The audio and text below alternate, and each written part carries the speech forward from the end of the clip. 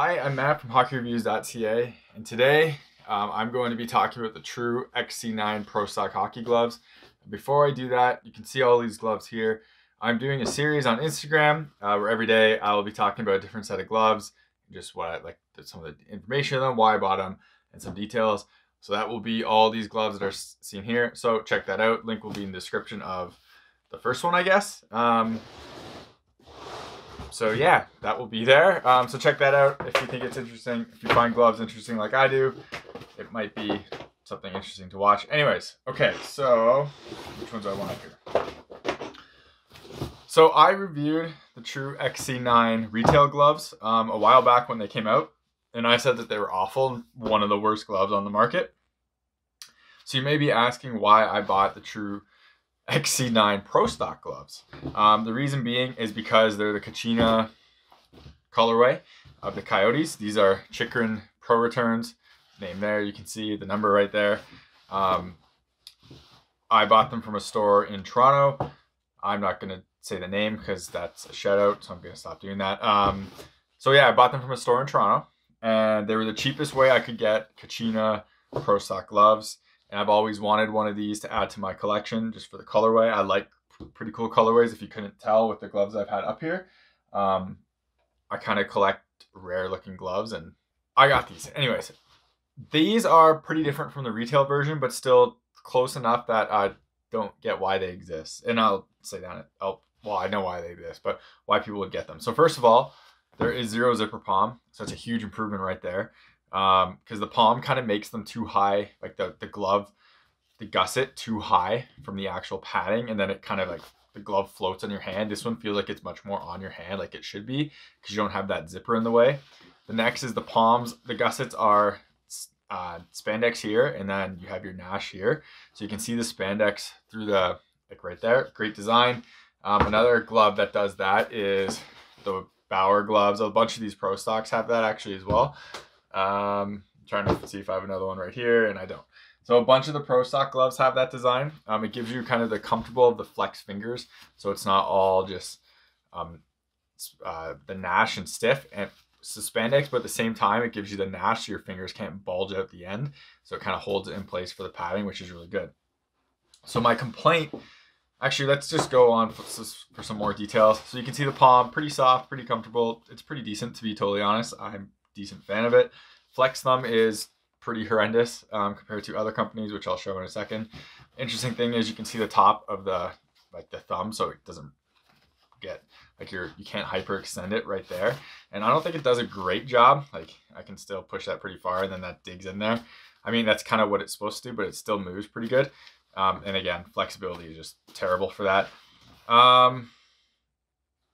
I guess I do like the blue liner. I like that material. It's pretty nice. The one thing I kind of do like too is it has these removable little pads. And like I said, I do like this liner. It's comfortable, it's soft, it's unique. So it's decent from there.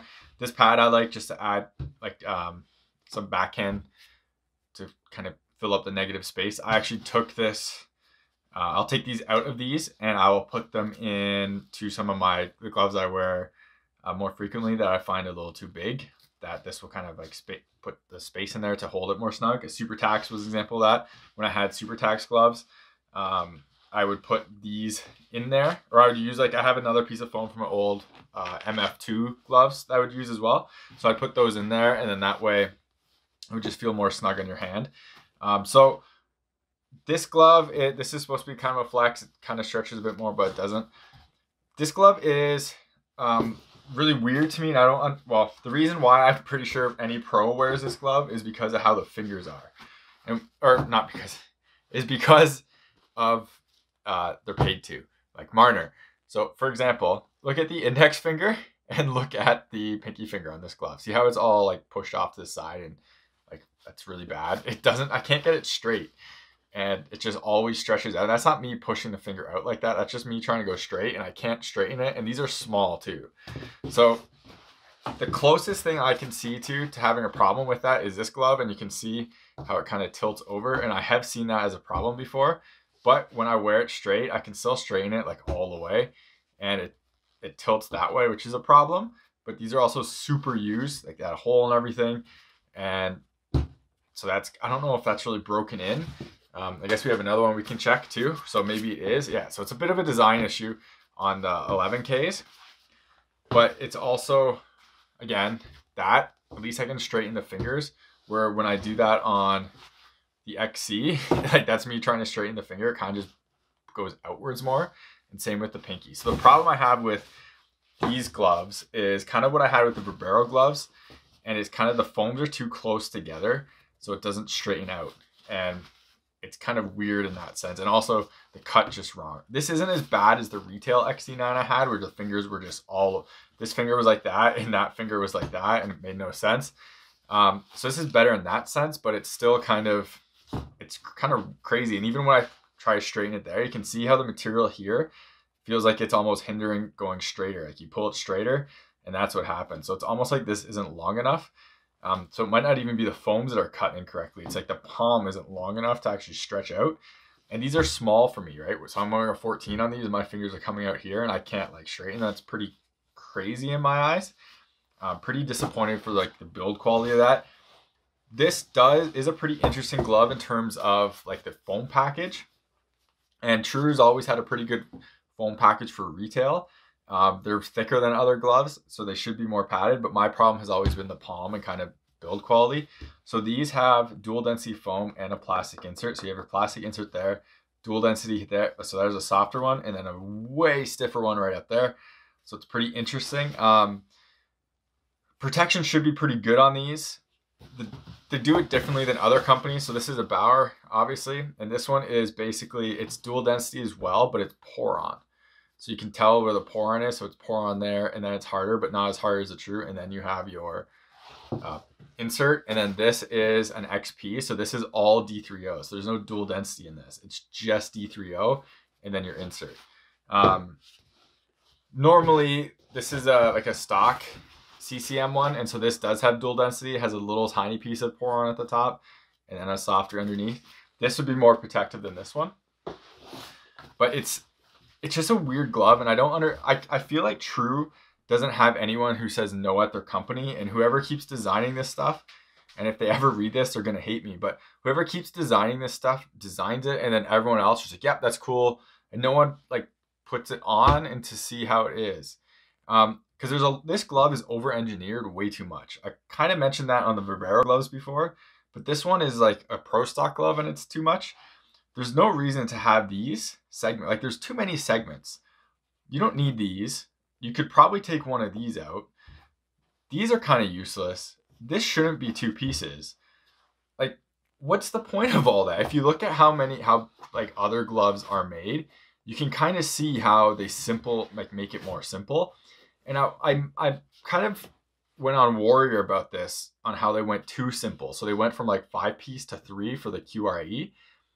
That was kind of moving away. Like this still moves amazingly with your hands. Like this is one of the best gloves I have, and it moves amazing. It doesn't leave any gaps, and it's still enough pieces for everything. Where Warrior kind of took a step backwards from their QRL. This is just like, what's the point of this? This is just too much. You don't need 1, 2, 3, 4, 5 different rolls here. 6, 7, 8, 9, 10, 11. 11 different breaks on here. Like the closest I'm guessing would be like this one. But even that, if you look down here, like the simplicity of it. Why is there triple breaks here? When is this ever going to break that way? Same with like this piece. This will never break that way, so there's no point having the breaks there. And as well as here, this could have just been these pieces to go like continue going, and it would have been fine. It would be more similar to what this is. Like all of the gloves here, I guess we'll pull this one out too. Like it's just over too much, and it doesn't make us like, I don't understand why. And someone at True, and at least they're listening for the zipper palms, because the new glove doesn't have the zipper palm. But stop, like. This is too much. Figure this stuff out first. And like, you don't need this. They have great palms. Their comfort is pretty good.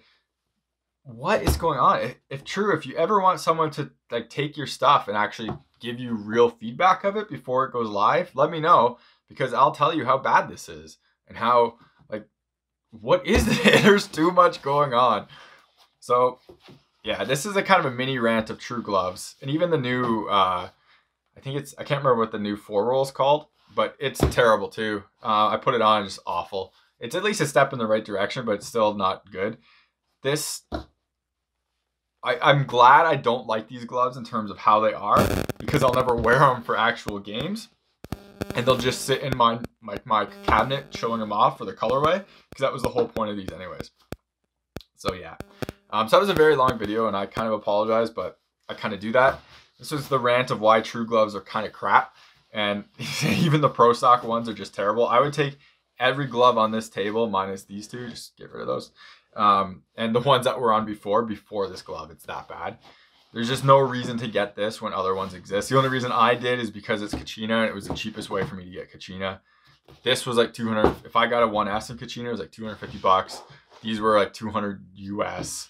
I can't remember what else ones I saw. 11Ks were like these in Kachina were like 150 US, and this was not even close to what that was. And these are new, all the other ones were used. So anyways, that's it for this review video of the True XC9 Pro Stock Kachina gloves. Thank you very much for watching. Hopefully it was interesting and helpful. Don't buy True Pro Stock gloves, buy another companies. Yeah, thank you very much for watching. Remember to like this video, subscribe to me on YouTube, hit the bell icon so you get notified of when my videos go live. Comment on this video if you have any questions or thoughts or think I'm an idiot. Follow me on Instagram and Twitter. Links will be in the description, and the Instagram for all the little video clips for all these gloves will also be in linked below as well. So check that out. Take it easy.